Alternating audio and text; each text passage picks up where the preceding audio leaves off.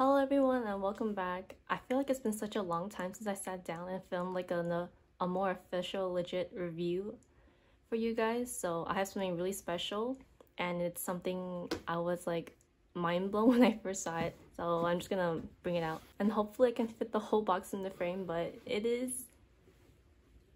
this giant box. It is the Little Twin Stars and Wet n Wild collaboration. So just a story and how I stumbled upon this collection. So my friend actually sent it through me on Instagram, you know, through a trend mid post, and I was like instantly impressed by how like cute and aesthetic it looked, and I just knew I had to like instantly own it. So it officially released on the website on the weekend of the 16th and 17th of October, and I decided to order mine on Ulta 20% off on the 19th, which is a Tuesday or Wednesday, I forgot. And then it was pretty weird, my first Ulta shopping experience, because my order actually took 4 days to process, even though Ulta says it usually takes 1 to 2 days to process. And then I didn't receive mine until Saturday, I think. And my friend actually bought it after me and she received hers first. So is that normal for Ulta? Like, please let me know in the comments below. But anyways, that was a really long story, huh? I also forgot about the struggle of me trying to talk myself out of not buying this collection. So like at first I saw it and I was like, oh my god, this is so cute, but I don't need all that makeup in my collection. So I was just like, okay, I can just add these to a cart separately, because they do sell each item separately. And then but then I just realized like the more products I kept adding individually, like it was pretty much adding up to almost the same cost as the collection itself. So I was just like, ah, screw it, I'll get the whole collection. And that's just how capitalism gets you, you know? Not to sound like a broken record or anything, but I just want to give major props to the amount of effort and work and design that Wet n Wild put into this collaboration. Don't get me wrong here, but I'm usually used to seeing really cute collections from brands in Asia. So I always be like so jealous, like, oh, I can't believe I like live all the way here in America. I can't get my hands on those. And I usually had to like spend a lot of money just to get those really cute collections, as you can see in my previous videos. Usually some collaborations I've seen with Sanrio, they literally just like copy and paste the same image all over and then they call it a day and sell it. But this is just like next level. I'm just so amazed by it, guys, you know. I was just really so happy for once that I live in the United States and then I could easily get my hands on this collection because it's by Wet n Wild, and it was really cute. So I'd like to give major props to Wet n Wild this time for creating such an amazing and cute collection for people like me who love cute makeup and live in the United States. I'm just so excited to show you guys what I really think about this collection, and then you guys will see why I just can't stop raving about the cute packaging. So here's the whole box set of the Little Twin Stars collection, and I was really happy. And then I looked over here at the eyeshadow palette, and I think there's something wrong with this pan. I was just like laughing when I first saw it. Currently, I don't have any foundation on my face, which is why, but I do have concealer, which is why I have like this weird ring around my eyes. But that's because I was waiting to try out these little cute sponges. Here's a close-up with the makeup sponges, and they both come in its respective characters. So pink is Lala, and then this blue one is Kiki. As you can see, this one has been wet with a sponge, and this one is like how it originally came in, so the size difference is really cute. And for today's demo, I'm not going to be touching this side at all. Like, I don't care. Like, I am not going to ruin this design. It is just too cute. The sponges also came with this silicone holder. It's shaped in a cloud, as you guys can see, and it has really cute engravings. So let's get to trying out this sponge for the first time. Oh, there's a glitter. So I'm gonna be using this Mousse Perfect Blanc BB cream over my face, and it's best applied with a sponge. So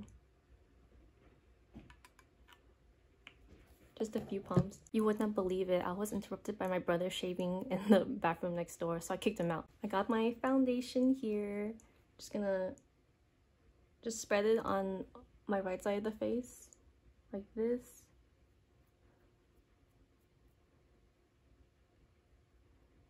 And using the back side, not this flat side they obviously want you to use to apply. I'm gonna use this instead because I don't want to ruin this. I don't want to ruin the face, remember? So I'm just gonna use this and see how it goes.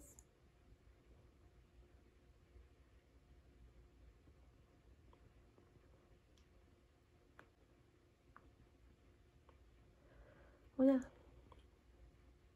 So here's how it looks. Yeah, it's not absorbing that much product. So here's the right side of my face, blended out with this sponge. And what do you guys think? Off camera, I use a sponge to apply foundation on the left side of my face. And overall, yeah, it's a good sponge. It doesn't absorb too much product, I think, and it's really bouncy. But I'm not really a sponge expert since this is only like my second time using it for foundation, but I think it's doing its job. So now that my face finally has foundation on, I can show you guys the next product, which is this, the Glow Face Mist, and it's said to be a hydrating spray that you can use as a priming spray or as a setting mist after you finish your makeup. So the instructions on this bottle is that you're supposed to shake it if you want like the, I don't know, what do you call these? So right here at the bottom of this spray is the sparkly stuff that's supposed to give you that sparkly finish when you spray it on your face. But what I like about this is that because it sinks in the bottom, that if you don't want that sparkly finish, you can always just spray it as alone and you can just get like the liquid part on your face. But actually when I tried it out myself, like here, I'm gonna shake it. I'm just gonna shake it for you guys. Shake it real good. You can already see like the sparkly stuff swirling around the bottle. It's really subtle, the sparkly finish this glow mist gives you. So I can't really tell much of a difference on my face like without the sparkles or with the sparkles. But in this shot I'm showing you guys here of my hand, you can see the obvious sparkles on camera. Also, I really like the nozzle they use for this. It's just like a really fine mist. It's so fine that sometimes I just don't know if I actually have any on my face or not. So I tend to overspray sometimes and it can leave my skin kind of tacky. So don't spray too much of this, guys. I'm just gonna show it right here on camera for you guys. Pray I don't mess up.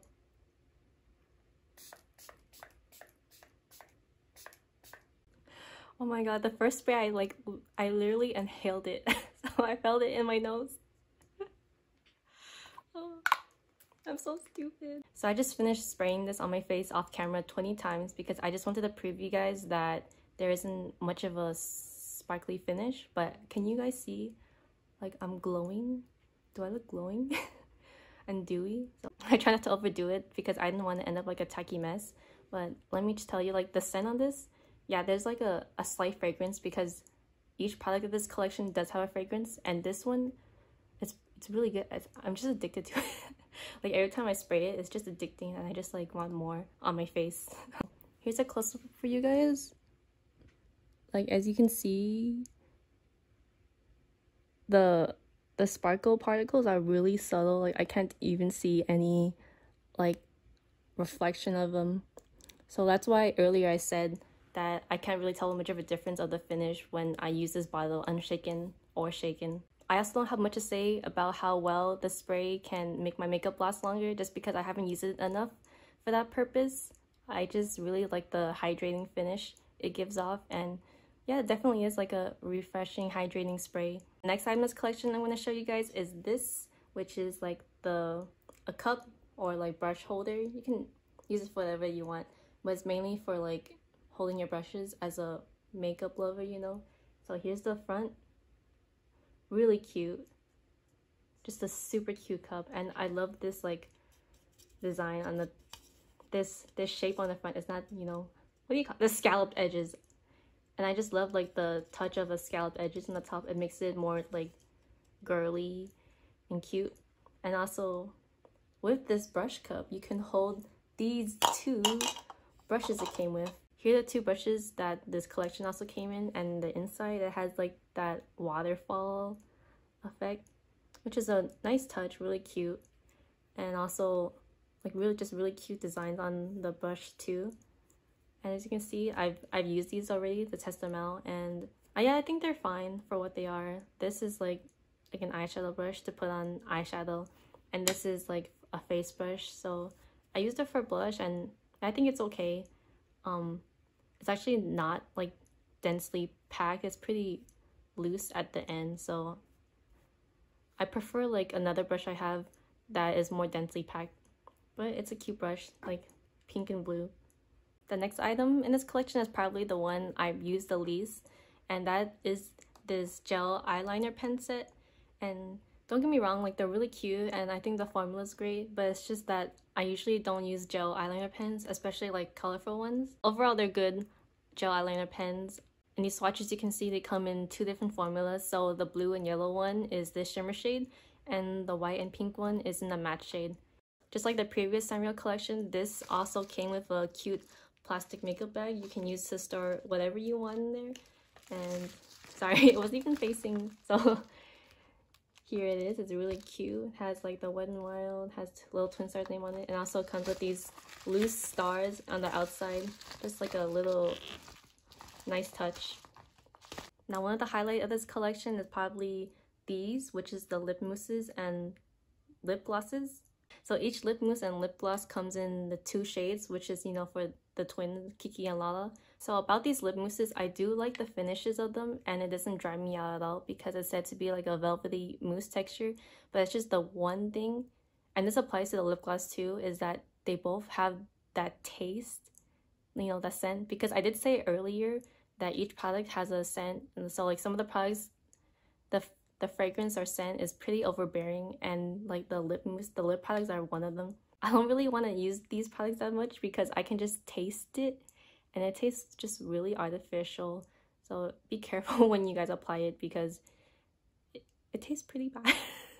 Not gonna lie, it's just like the taste is always there on your lips once you apply it on, which I'm not really a big fan of. Time to show you guys how each of the lip products look like on my lips. I'm gonna start off with the Kiki lip mousse, and this shade is called On Candy Cloud 9, and it's like a muted berry mauve shade, so you can see it doesn't really show off that much on my lips. Next we have the Lala lip mousse, and the shade is called Lost in a Cloud, and it's a pretty bright magenta. Here are the lip glosses of the collection, and they both have like a really sparkly finish. Now for the lip glosses, I'm using the Kiki lip gloss, and that shade is called My Lucky Star, and I'm pairing that up with the Kiki lip mousse from earlier. And its sparkles have a blue frosty finish. And lastly, this is the Lala lip gloss in the shade Starstruck, and I'm using this one over the Lala lip mousse. This one has a more subtle sheer finish compared to the Kiki one because the sparkles are pink. I usually don't wear lip glosses that much, so this is one of my very few lip glosses. I also haven't really worn these enough to see how long they last on my lips when I'm eating or drinking. Overall, I think they're good lip products. It's just that taste and smell, you know. Another highlight of this collection is the two blush trios that come in the Lala and Kiki shade. So you can see the packaging on both is like really cute. It has its own respective character. So like I said before, even this blush trio has that scent that comes with this collection, that really sweet bubblegum scent. And here comes in like in a matte shade. The middle is a highlight, and then over here is a face glitter. But both of these blushes and highlight shades on the trios are really good. This is how the blush trios looks swatched on my arm, and they go really smoothly, especially the blush and the highlighter. I have some complication whenever I use the face glitter, so it's best to like just dab that on. Here's the Kiki version, and this is the Lala version. And just in case you're wondering, here's a side-by-side comparison of the two blush trio sets using the brush it came with. So I'm gonna use this cool tone blush on my right side. There is significant fallout whenever like you pat your brush into this, so be careful about that. So it's kind of messy. One thing I do like about the blush is that it's pigmented. I'm pretty dumb for applying blush over my face that already has setting spray, but I don't plan this ahead, you know. So just with this. Now these are pigmented, so I don't want to like apply too much at first, so just gradually build it up. Okay, so that's like the first. Oh, can you guys see it? Oh, probably not. Okay, I might just like apply a lot more blush than usual just to show you guys the color on camera.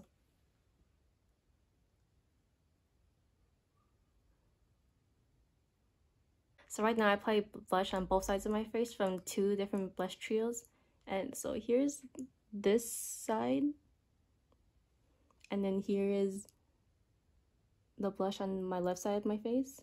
So do you guys see a difference? It's not that much of a difference, I would say. Like, I think on camera this is obviously like cool toned and this is warm toned, but I think in person you might not see that difference at all. It's really subtle. Next, I'm going to be talking about the highlights of each trio. So obviously they have their pink and blue highlight shades respectively, and personal preference, I prefer this blue one because it's something I don't own, and it's also like a icy blue shade that I can put on like the higher points of my face. For this highlighter, it's too much of a blush shade, so I think it's more for like on top of your blush.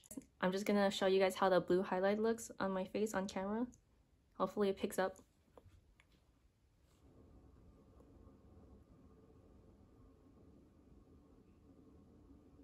Oh, that is so good. Like it's not blinding, and it's like subtle, but it's also like has that blue finish, and I really love it. So I only do highlight on these 3 areas of my face, the cheekbones and the nose. So what do you guys think? Is it cool?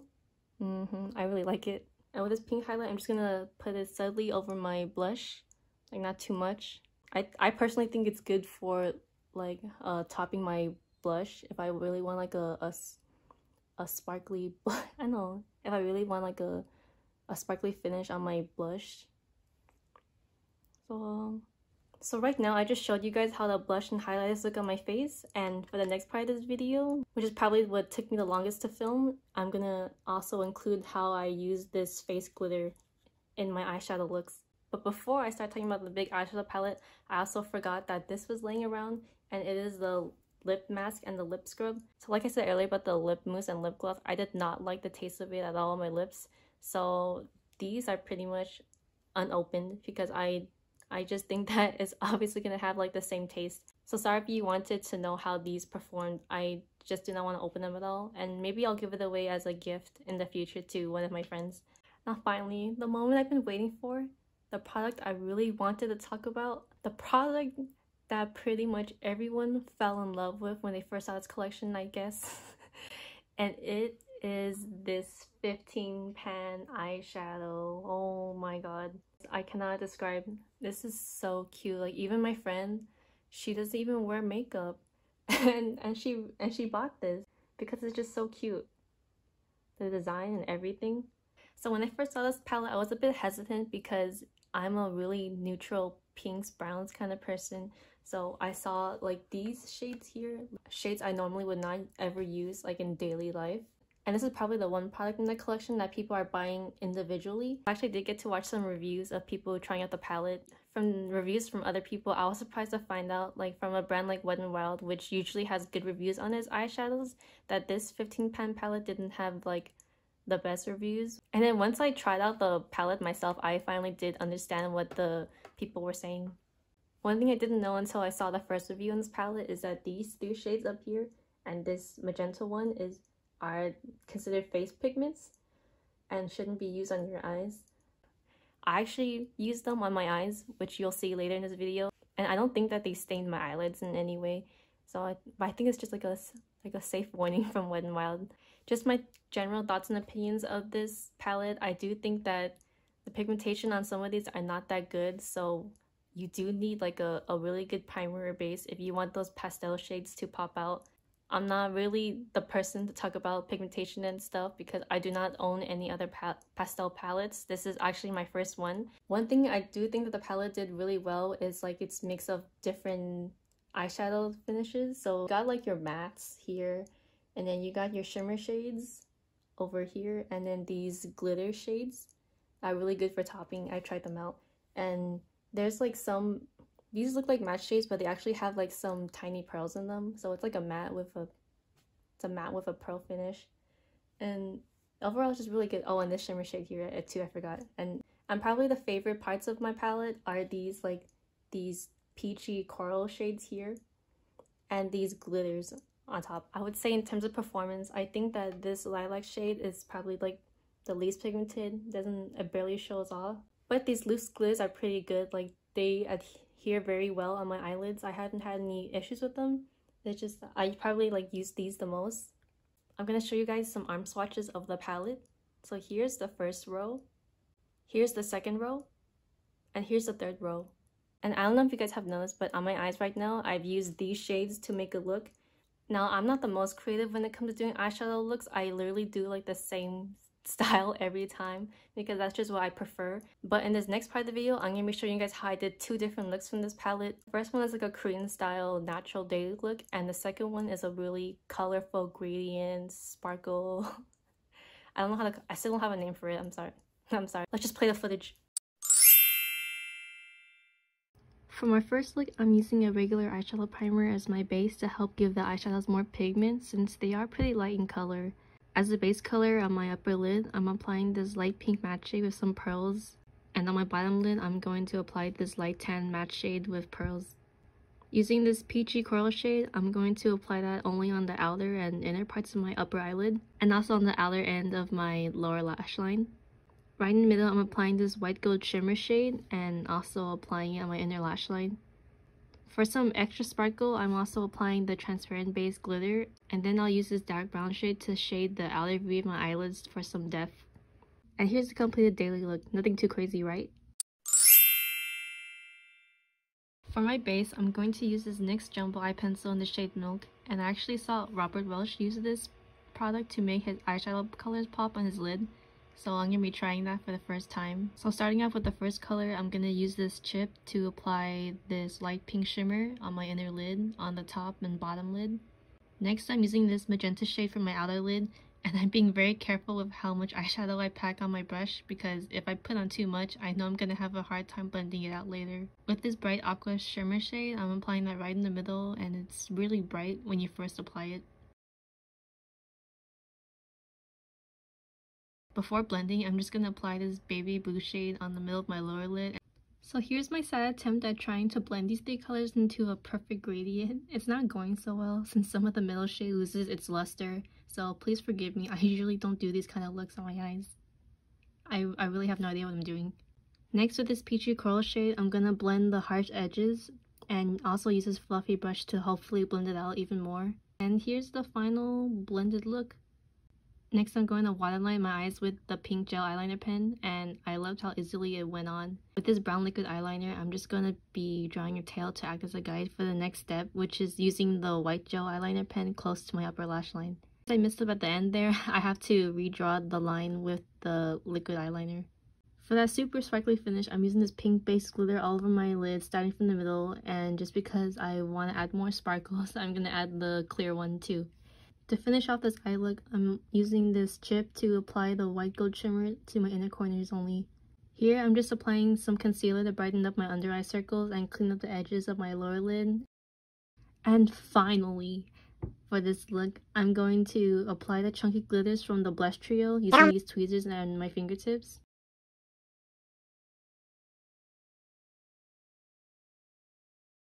It's kind of hard to control where the shapes are sticking because here I misplaced the crescent moon, so I needed to use a tweezer to place it where I wanted it to be. But here's the completed look. The addition of these iridescent chunky glitter makes a perfect Instagram look, but it's not something I would use on a regular basis. You know, it's just too much work. So I would say that if you're interested in buying this palette to be like your go-to pastel eyeshadow palette, I would probably recommend not buying it for that reason. But if you really like cute packaging, and if you like little twin stars or Sanrio, this is a really nice addition to your collection. So there you have it. That was my entire demo and review of the Little Twin Stars and Wet n Wild collection. Overall, I really liked how this collection turned out in terms of packaging and product performance. Just the one downside is that the smell can be off-putting at times, because there were times where I would like do a whole face of makeup using all these products, and like the smell would really get to me and I would have like a tiny headache afterwards. If you are really sensitive to fragrance in your makeup products, I would really advise to stay away from this collection. I'm not sure how collaborations work when it comes to Wet n Wild, so I think that there will still be like no rush to buy it before this whole collection like gets discontinued or out of stock, because I checked their website and they still have like their SpongeBob collaboration, and that was like a pretty long time ago.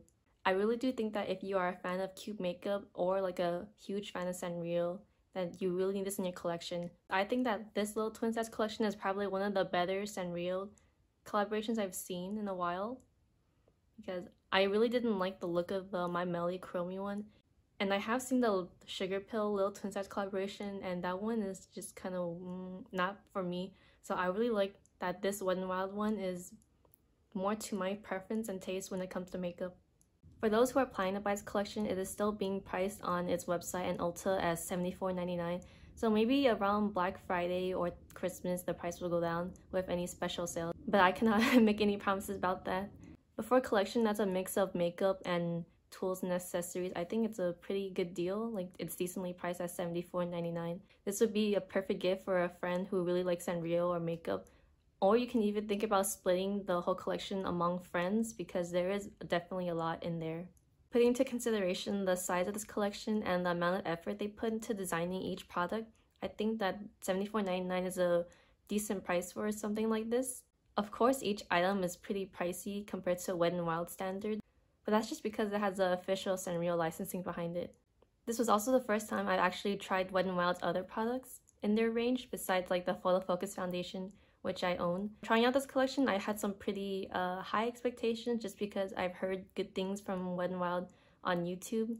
Just in general, I think the formula of each product was pretty satisfying. I'm pretty sure that there are better Wet n Wild eyeshadows out there, and I think that the blush and highlighter lives up to its standards. Thank you all for sticking to the end of this video. I hope that my review somehow managed to help you decide if you want to buy this collection for yourself or any other friends. I do have some upcoming videos I have planned because I did buy some new stuff. So look forward to that in the future. Thank you for watching this review, and don't forget to leave a like, comment, or even subscribe if you want. And I'll see you guys next time.